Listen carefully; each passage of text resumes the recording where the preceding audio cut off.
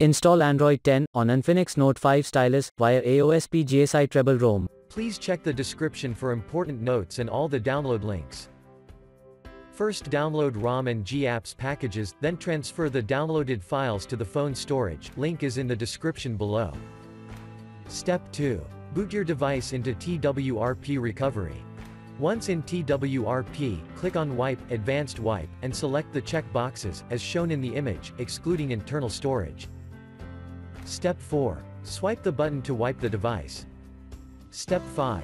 Go back to the recovery main screen, and tap on the Install button. Step 6. Navigate to the storage, and select the GSI ROM file.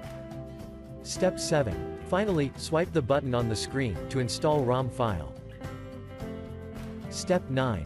After GApps flashing completes, select Wipe Cache and dalvik from bottom left side of screen, and swipe to wipe. Step 10. When the flashing process is complete, hit Reboot System. That's it, you have successfully installed the ROM on your device.